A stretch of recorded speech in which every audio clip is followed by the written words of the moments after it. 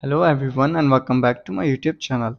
So guys, today in this video I'm gonna tell you how to fix AirDrop not working issue on iPhone 15, 15 Pro and 15 Pro Max. So guys, many iPhone 15 users are complaining about that their AirDrop is not working properly and they don't know how to fix this. So guys, don't worry, in this video I'm gonna tell you how to fix this issue. First of all you have to do is check compatibility. Ensure that the device you are trying to airdrop with is compatible with your device with your iPhone model. Both devices need to support airdrop for it to work. After this, then you have to do is turn airdrop off and on. Go to your control center.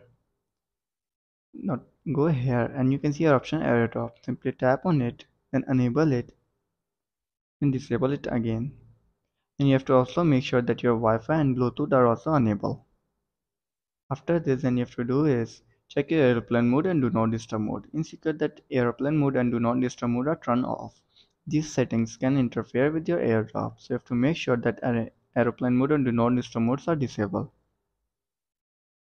After this and you're still facing the issue, then you have to do is restart your iPhone. A simple restart can often resolve minor software glitches. Turn off your iPhone by going to your settings, tap on general, scroll down, then tap on shutdown. Shut down your iPhone and then restart it after 15 to 20 seconds later.